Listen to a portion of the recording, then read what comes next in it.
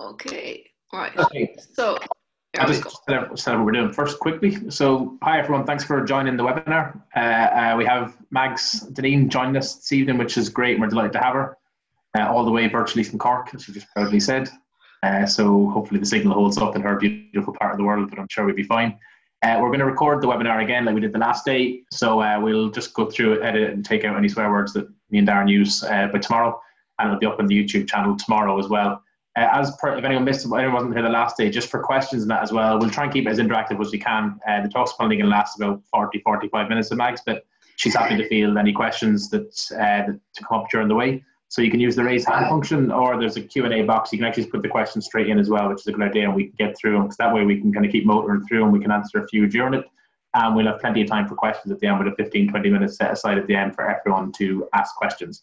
So everyone's just automatically muted just to keep out the background noise and make sure the quality is as good as possible. But as I said, just raise your hand or ask a question if you have any comments, or you can even, if you want to put a comment or in the chat box, that'll be great as well. So we'll leave you in the capable hands of Mags, and we'll see you shortly. Don't know what that sound was. Look, thanks very much, Patrick. Thanks, Darren. Thanks, Gus. Delighted to be here. I hope you can understand me with the Cork accent, as pointed out so nicely there by Darren. Okay, so I wanted to talk about outcomes and why basically I think effort is your problem. The last couple of presentations I gave, I have started them with this disclaimer. Now, I guess what I share as part of this presentation, it's my opinion. And basically, you can take it or leave it, argue a point, whatever. I don't really mind. But what I think is really, really interesting is practically from the moment we're born, we are rewarded for effort. Now, when I Googled effort and school reports, I found online what is allegedly Johnny Cash's school report. And in that, and that was from 1948 to 1949, he was evaluated on effort, not on outcomes. And I thought that was kind of interesting. And then when I think of my own school reports, there were a lot of, oh, she must try harder. She needs to make more of an effort. And you know, it's all, the harder you work, the better you're going to do.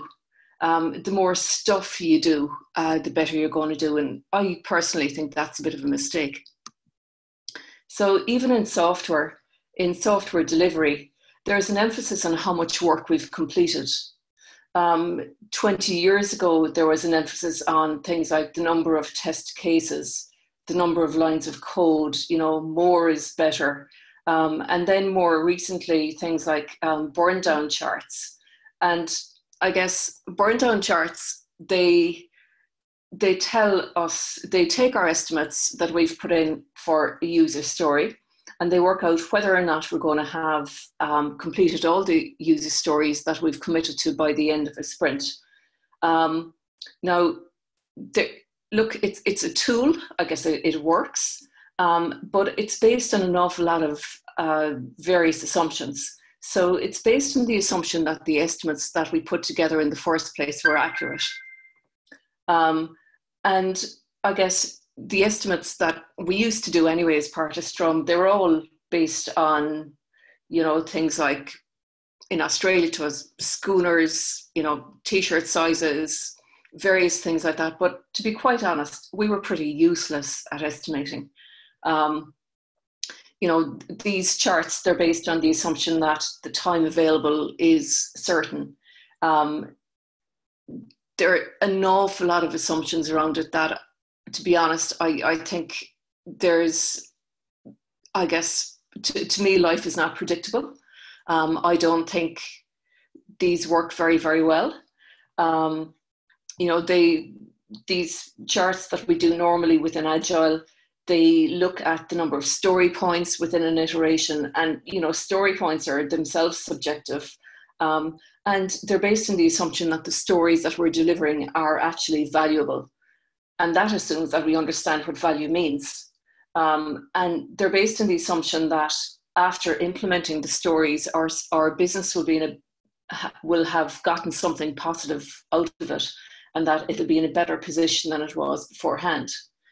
Now, when you talk to someone outside of a delivery team, they will probably view something as in, look, the greater the number of stories that are delivered, the greater the number of the features, the better the team is doing. But when I take a look at something like this, the only conclusion I can draw is that the higher the effort, the higher the cost. There is no mention of benefit. There's no mention of benefit to the business. And if you're working with a product owner who isn't all that experienced, there might be an awful lot of waste going in. Now, I'll be honest with you, my Scrum experience hasn't been great. It wasn't pretty, because the teams I worked in, we couldn't estimate to save our lives. Most of the time, we didn't have a product owner. We worked in a mini waterfall manner, and we were afraid to question our boss. So nothing got done or got moved to ready for test until late in the sprint. And for the first half of the sprint, we normally spent our time begging for developers to give us the time of day and to explain user stories to us. And then they were often too busy to help us out. Our Scrum board often looked like this. You know, one day to go in the sprint, there's an awful lot of stories that are started but not finished. The smallest, least complex story is done, and we're wondering how on earth are we going to continue. And you know what? Worse still, the very last afternoon of a sprint, and it normally happened on, like we used to finish our sprints on a Friday. And if that Friday was just before a bank holiday Monday, then guaranteed, late in the afternoon, there was what I used to call the grand unveiling. We'd get the most complex features delivered. Everything suddenly moved, you know, from in progress to ready for test or ready for QA or whatever that status was. So it looked as if the Burndown chart was fantastic, but it meant that as testers, we were really, really unhappy. And then the following week, we'd spend it trying to catch up and trying to figure out if it was okay to leave untested code in the code base or if we should take it out.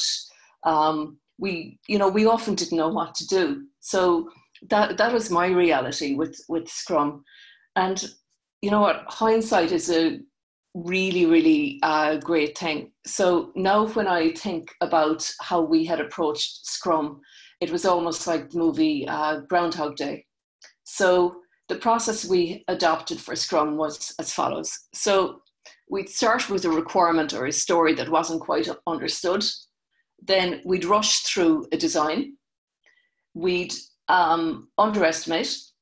We'd write some code. We wouldn't bother doing TDD or unit testing or anything like that. And then we'd throw it at someone to test it. Then we'd realize that it was incomplete. And then because the clock was ticking, we'd ship it. So end result, customer wasn't quite happy.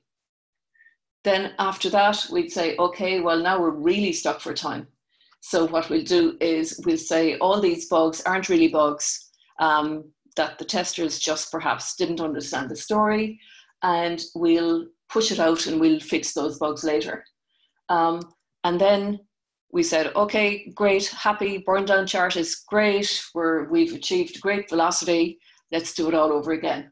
But the thing is, we were building up massive piles of technical debt as we used this approach. And at the same time, we never questioned whether or not what we delivered was really required by the customer in the first place. So the thing that's really concerning is that we're not alone in this approach. You know, if you go to a conference and if you listen to the keynotes, my view was that we were doing something really, really, really badly. But then I Googled, and you know, if it's on Google, it must be right. But I Googled some problems that people have delivering software, And some of the stats are absolutely shocking. Now, bearing in mind that you can probably find a statistic to prove anything you want or disprove anything you want, these figures are still really, really concerning. Now, I was looking at something by, not sure if I pronounce his name properly, Gyoko Adkik, who came up with the concept of impact mapping. And one paper that he references is called Online Experimentation at Microsoft. And that's really worth taking a look at it. And, you know, when we talk Agile, we talk about adding value, adding business value. But there was a study done at Microsoft, and of all the projects that they implemented, what they said was that only 1/3 of the ideas that were implemented actually improved what they were hoping they'd improve. 1/3 of the ideas did nothing, and 1/3 had a negative impact. Now, if you think about it, that's pretty horrific. That's an awful waste of time. And, you know, even at Amazon, he mentioned in a presentation that under 50% of projects had or added positive business value. So, you know, something is really going wrong in how we build and how we measure and how we estimate and how we ship. There's something really wrong about that. Now, another problem I see is around ambiguity. We often use ambiguous words. We might have an idea in our head of what they mean, but they might mean something really, really different to everybody else. So we talk about value. When I looked up value, the most clear definition that I could find was really around the importance, worth, or usefulness or something. Now, I like the word useful. It tells me something. And then, you know, even the word quality. Gerald Weinberg, you know, I think his definition is value to somebody. I think there are other definitions that say value to somebody who matters, or value to somebody who matters at a point in time. But for us to deliver something of value, we need to get a common view of what that means, and we need our team to share the same view of it. So what I found was deep within the manifesto for Agile software development. If you look at the principles of it, it says that one of the core principles of delivering in an agile manner is the art of maximizing the work not done.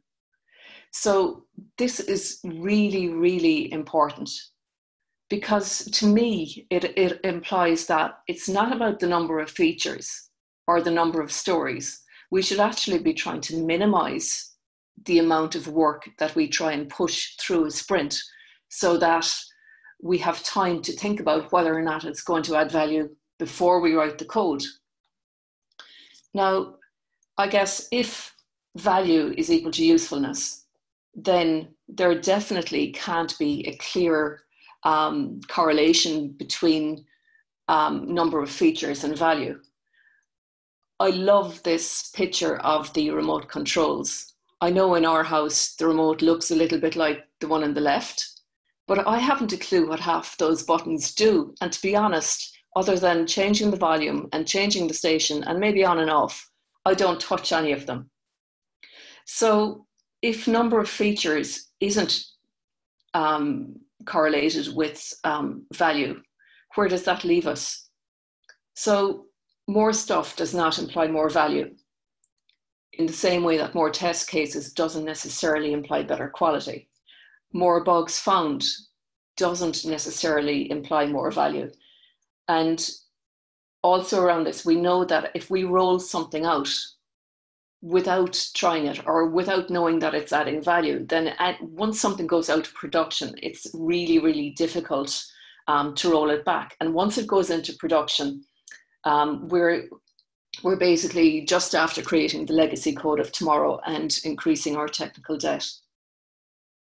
So my definition of value is basically useful, solves a problem, or it does a job for me that either I don't want to do, or that is low value to me, so that I can spend my time doing something else. And also value means a benefit. And I guess that brings me on to outcomes. So over the years, I spent an awful lot of time trying to tell people what I was doing, either as a software tester or a software developer. But once I spoke to people outside of my team, they really didn't care. So if I said, guess what, I've created a new test for something, they didn't care. If I said, look, we've just implemented 14 features, they didn't care. It was as if I was speaking a different language to people outside of teams, particularly if that person worked in finance or something like that. They saw us as being a cost, not necessarily adding a benefit. So I was looking for some way to translate what a delivery team does and translate it in a way so that people outside of the delivery team would understand. And I came across what Dr. Alistair Coburn comes across or describes as the first real post-agile framework. And it's something called Mobius. And basically what this does is, okay, so when I say outcome, what I mean is the effect of an action. And what this approach does is it says, okay, so if you want to change something, if you want to deliver software, if you want to improve how you deliver software, if you want to do software testing, you always start with a problem. And in order to progress, you need to dig down into that problem. You need to explore it. You need to understand the problem and why it's a problem at a particular point in time. And you need to be able to somehow baseline that problem, or measure it, or come up with a concrete way of describing it. Once you have that, then you can take a step further and you can look at various options in order to, I won't say solve the problem, but I guess potential solutions, we'll say. Now, anytime you've got a problem, then yes, you'll have a number of potential solutions, but each of those potential solutions is just a hypothesis. So by that, I mean, you hypothesize that by, you've got a hypothesis that by doing something, it's going to have a positive impact on the problem. You might come up with a number of those hypotheses. So you want to come up with some way of prioritizing them.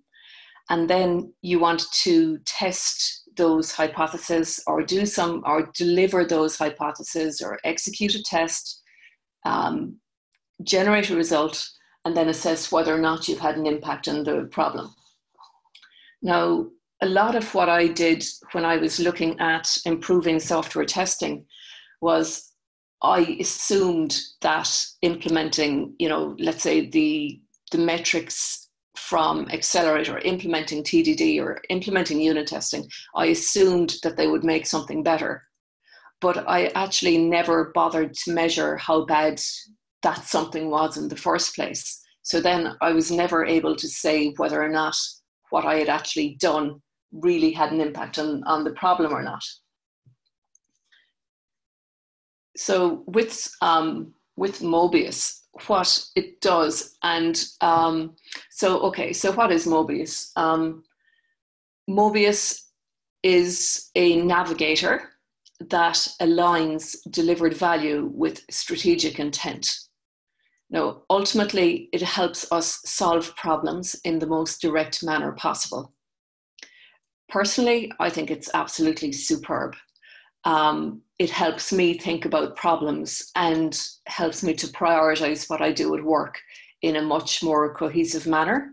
And it enables me explain what I'm doing to people outside of my team. So Mobius is an idea that, that a lady called Gabrielle Benefield came up with. And basically, I guess, as testers, we tend to focus on delivery, which is the delivery side of this Mobius loop. but we need to find a balance between investigating a problem and delivering a potential solution. So as testers and as developers, we're quite happy going around and having sprint after sprint after sprint, but it's a bit like swimming underwater without coming up for air. We have to constantly come back and just see what's happening in the business. Because, I mean, look, if you look at the way things have changed in the last 4 months, if we kept doing the same thing, you know, it would be a bit like being stuck in a Big Brother house and not knowing what's after changing in the world. And I know that COVID is an extreme example, but even before COVID, if we had kept staying in our delivery loops, we'd miss all the things that were going on at a business level. And things change pretty quick in a business world. So we need to know that what we're working on is still the best way for us to be spending our time. Now, in this, effort is irrelevant. So it's really more about impact. Again, starts with a problem definition, and then it empowers us to actually find something that's going to solve that problem. It asks us to prove that what we're doing is having a positive impact and not wasting time and money.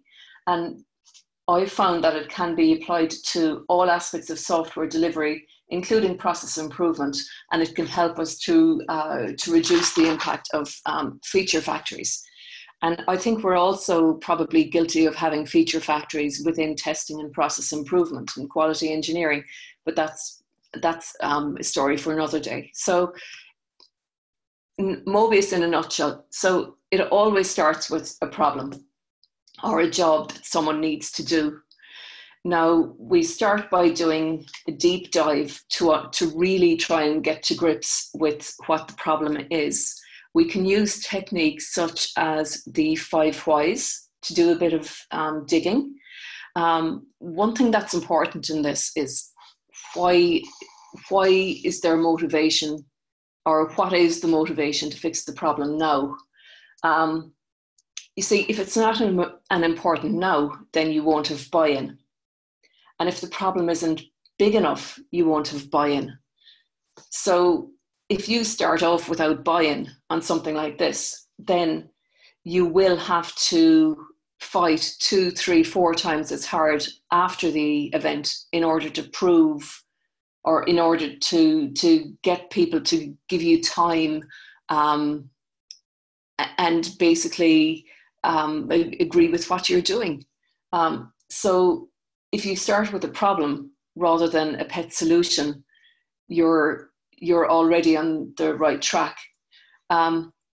It's really important to measure the problem.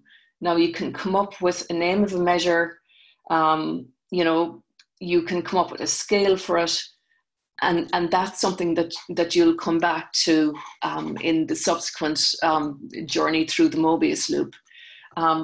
One thing that exploring the problem also allows you to do is basically create commitment so that everybody's working on, I guess, off the same scorecard. And one thing I've learned the hard way about problems is that it's really important to ask, what is the problem? Not what do you want? If you ask a customer, what do you want? You'll be there for hours. Even my sons, I have twin boys, and they made their first Holy Communion last year. And I said to them, so guys, what do you want? And they both said that they wanted to dress like James Bond for their first Holy Communion. Whereas if I had rephrased the question, I would probably have, you know, I guess gotten a more clear idea of what the problem is. So once you've identified a problem and once you know how to measure it, the next thing is taking a look at options. So with options, you probably have a pet solution. So for example, I've worked in places where, you know, everybody said, oh, that should be covered by unit testing. Now, unit testing was a pet solution, but there was we couldn't prove that by implementing unit testing that there would be an impact on the problem at that point in time. We could have measured it, and we could have done some kind of a test to see if implementing unit testing would make a certain problem better or worse. But you know, I think we all have pet solutions that if something goes wrong, the very first thing we'll go to is that particular pet solution. And it's important that we kill the pet solution or the pet option really early. We have to prioritize various options so that we can test the one we think is most likely to have an impact first. Ways that we can prioritize options, one way is called ICE. So it's basically where we have a hypothesis and we allocate a score for the impact we think it's going to have on the problem, the confidence we have in our ability to implement it, and then the ease of the implementation. Also with options, you always need more than one option. Ideally, you need 3 or 4 at least before you can decide, before you can make a good decision. And you want to keep your, I suppose, keep as many possibilities available to yourself for as long as possible. One thing with hypothesis is what you're looking for is things to try out. So you're not married to your hypothesis, you're just doing something that you can try. Then moving on to the delivery side of the loop, it's basically, you've got a hypothesis. How soon can you see whether or not that actually worked? How soon can you actually get a result from your experiment? And it's all about doing things as smart as you possibly can and not wasting time. So in terms of options, I was at a workshop in February in Cork, Darren, and I suppose I was wondering, and I was, it was a workshop given by Dave Farley, and I asked him about things like return on investment and, you know, how do you work out whether or not something is worthwhile trying? And he gave me this really, really cool way of evaluating things. So basically, let's say it costs you a cup of coffee in order to try something out. And if the potential benefit of that is going to be a house, then obviously it's worth your while. If it's going to cost you a cup of coffee and the most you can possibly hope to get back from it is a cup of coffee, then you make up your own mind as to whether or not you want to do it. If it's going to cost you a car and you'll get back a cup of coffee, then it's probably not worth doing. If it's going to cost you a sun holiday and you might benefit by a cup of coffee, then it's probably not worth doing either. But I thought this is a really, really nice way of prioritizing options and looking at return on investment. Now, I think it was last week, João Proenza, he was talking about, what was it? He had a presentation on whether or not you should delete automated tests. And he mentioned a number of biases in that. And I think biases and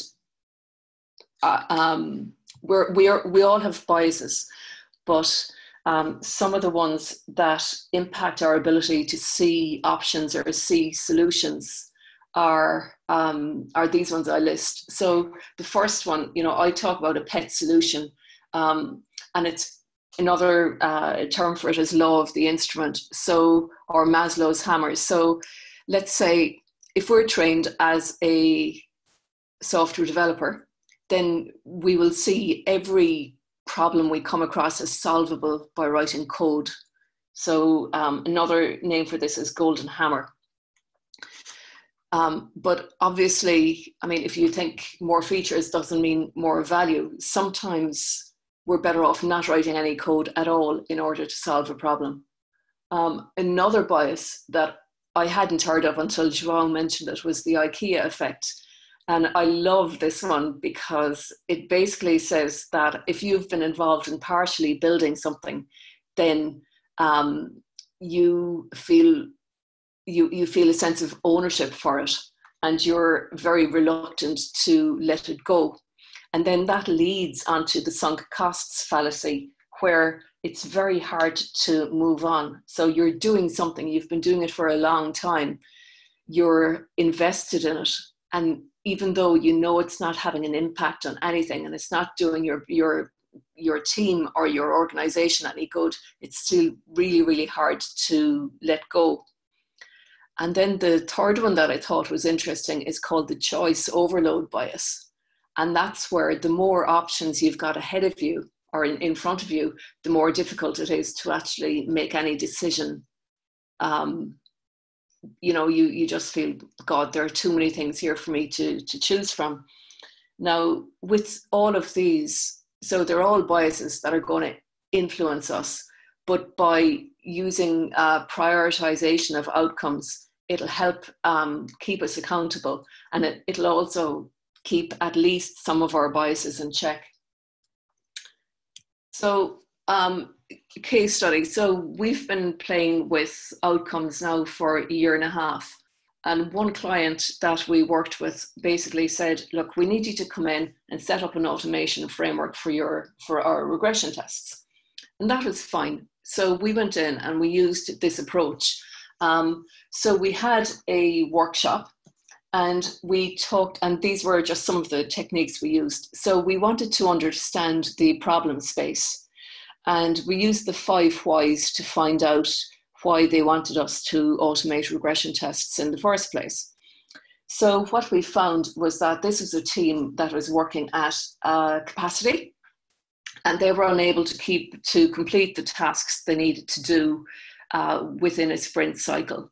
Their sales team had sold their product to an awful lot of new customers, and they couldn't even keep on top of their existing clients, not to mind running tests in order to cover the regression scenarios for new ones. So we used that in order to feed into our solution. Then in order to come up with what to measure, we used metrics-based process maps to basically draw out where people were spending their time, what lead time was involved, what was the processing time, and how many people were involved in doing tasks around regression testing. We used event storming to help us understand business process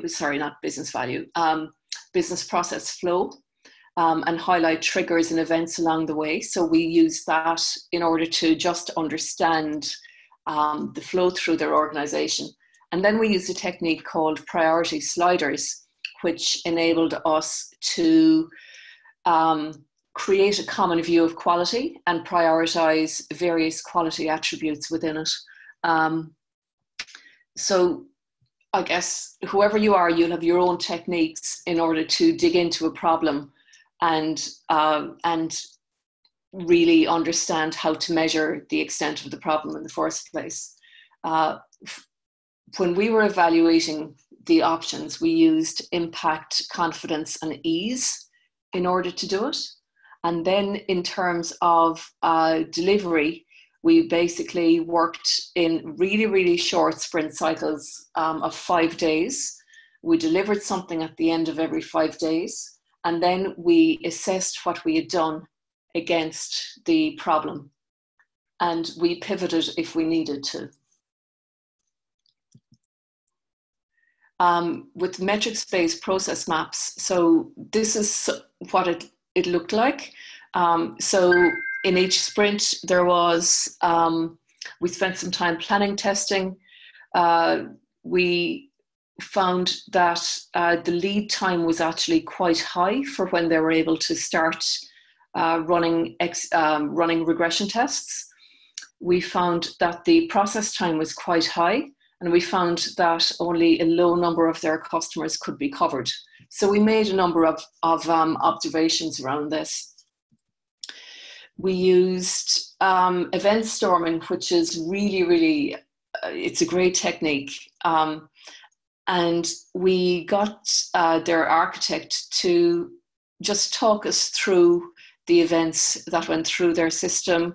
And at that stage, we were all in a workshop together. So we used it in order to define our tests, the core tests that we would automate. So a test case, and this is basically based on event storming. A test case, we asked the business to identify high-level steps. The business and the technical subject matter experts defined the triggers, and then the tech subject matter experts defined the outputs, and then we double-checked with QA to see if there were any additional checks that needed to be done. Oops, I don't need to upgrade my version of Java, but that's very nice to know about it. And every 5 days, what we did was, rather than tracking effort, we started looking at, are we actually closer to achieving these outcomes or not? So we had various gauges, such as, initially something was taking 210 minutes to execute. How much have we gotten it down? How close are we to the 20 minutes, which was our goal? The same thing with upskilling people in the team. It was we had different gauges, and how close are we to having a team that's capable of writing tests? And during this engagement, what we found was that it's much easier to keep going if you can see yourself getting closer to a goal. I think it's the same, if you're working on fitness or you're working to lose weight or whatever, it's much easier to say, look, I am getting so much closer, rather than I've been to the gym 30 times in the last 2 months. During this engagement, we had to change our tool set completely halfway through 14 weeks into the engagement, but we were still able to achieve outcomes. And what we achieved, and this is, I believe that this is 100% based on Mobius, is we got some fairly compelling outcomes. We achieved compelling outcomes. And I believe that every delivery team, like, this stuff isn't rocket science. These are the kind of things that every delivery team achieves, but we just don't make it visible outside of the team.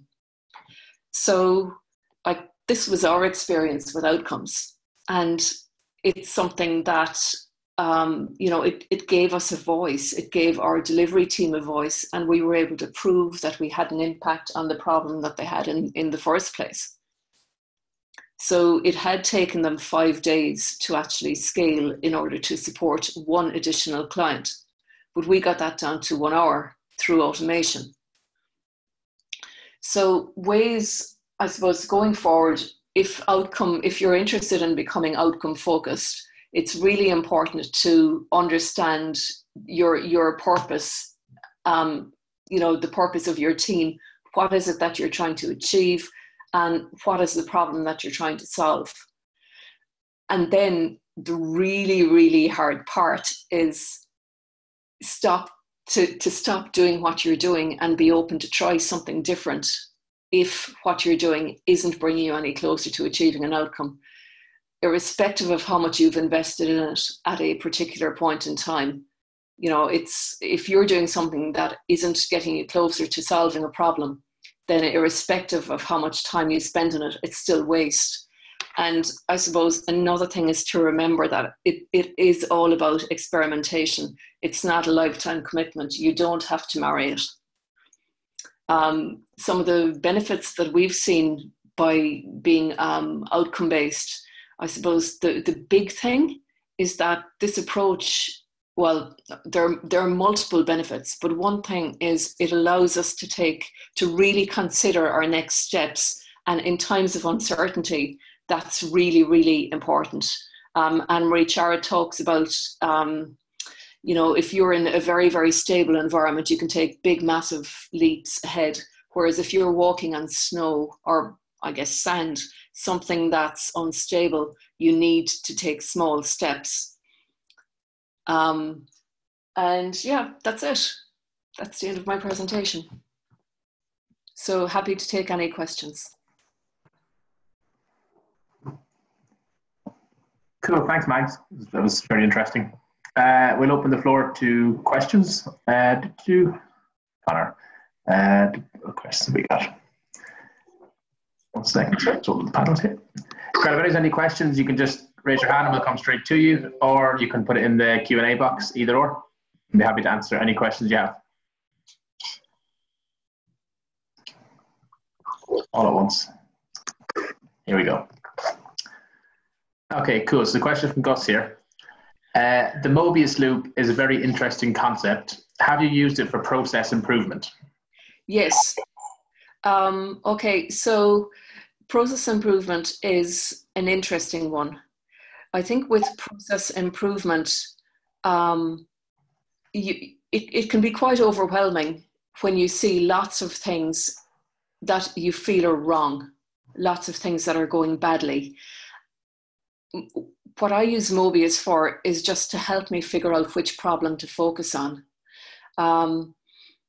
So yes, we've used it for process improvement. Since I started using it, I guess I'm probably doing the, the golden hammer bias thing. I'm using it a lot, but it's helping me to focus on important things and to just basically not focus on things that aren't going to add value. Okay, cool. Thanks for that. Next question is from Lisa Crispin. Hey, Lisa, how are you? You mentioned Alistair Cockburn, but I wasn't sure which idea of his you've tried. Okay, I mentioned Alistair Cockburn. So Alistair Cockburn is a fan of Mobius. So a couple of months ago, he said that he felt that Mobius is the first real post-agile framework. So that's why I mentioned him. Okay, cool. Any other questions? Anyone else would like to ask any questions to Mags? Don't all jump out at once. Nope. Final chance. Actually, I see one. Yeah. Oh, another one coming in there now. From Honey Chawla. Let's say you have 5,000 plus UI tests. Can we apply this concept in already existing framework, as it may take time to show the value of the new approach and with a restricted number of resources? They are busy and working on releases lined up in the roadmap. Okay, so, right. So what's the question there? Look, I think this concept is really, really important. But I guess what I'd say to you is, what is the problem that you're trying to solve here? As it may take time to show a value new approach. Yeah, okay. So what I'd be looking at is what's the shortest, cheapest, easiest experiment that you can conduct in order to test your hypothesis. Don't be overwhelmed by the size of having 5,000 plus UI tests. It's really, what is the problem that you're trying to solve? If you have that many tests, are you testing the right thing? Are they adding value? How can you prove that they're adding value? I guess, and working on releases lined up in a roadmap. Well, I would say at this particular time, does your roadmap still make sense? If you have an approach like Mobius, that'll allow you to pivot quicker. I hope that answers your question. Cool, Honey, I'll just unmute you there. I hope that answered your question there. If you have any other thoughts, please do let us know. We have time for one or two more, just in case anyone else. Question from Walter, of course. What is my go-to material to learn about Mobius? Okay, a couple of things. One of them, there is Red Hat. They've got an open practice library. It's https://openpracticelibrary.com. And the other one is, I think Gabrielle's website is mobiusoutcomedelivery.com. Or you can get in touch with me after this. They're probably the two main places that I'd suggest looking at.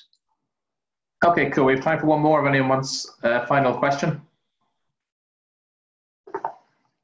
If not, plenty of good positive feedback coming in the chat box as well there, which is great. So thanks, Minnie and Jeff, for positive comments there. So well received anyway, Mag. It's always nice. All right, good stuff. And look, just reach out to me afterwards. There is no bother.